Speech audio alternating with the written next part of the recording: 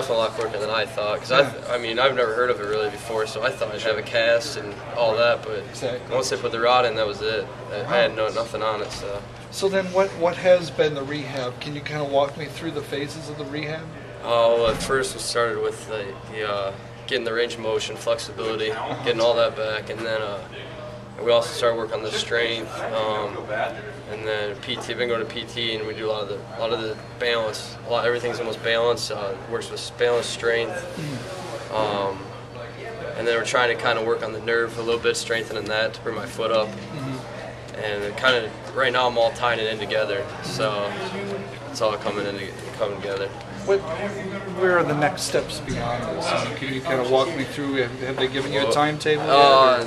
Not exactly, because I said everyone's different, and they basically said that, or I want to get to walking perfectly normal. It's my next step.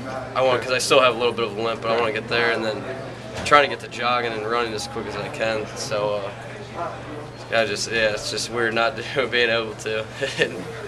You stole my next question. What's it like going out there knowing that in years past that was you in the helmet or in pads and stuff? Well, I've never really had an injury where I've ever missed even a practice or anything like that. I've always never missed, and since I've been playing hockey since I was 5, I've always been out there. So it's definitely weird, especially not being able to run for over about 6 months going on. So that's definitely the weirdest part of it. So yeah. What is your goal now? I mean, you talked about a short term, getting your walk clean. Yeah. What's the long term?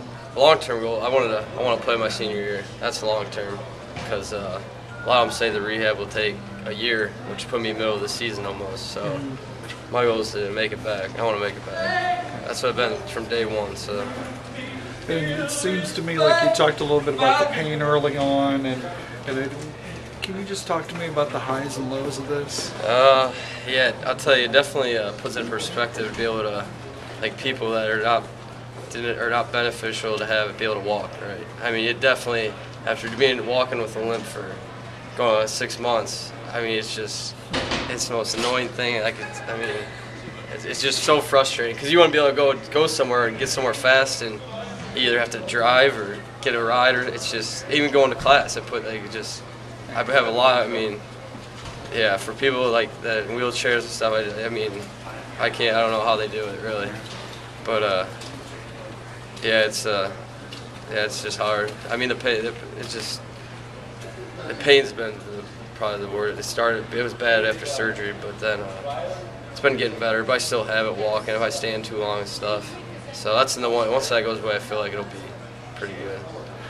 What's your level of confidence in coming back? Are you confident that you can do this? Well, I'm always a confident person, so once I set my mind to something, I get it done. That's what I pride myself on. So yeah, I'll be out there. Great.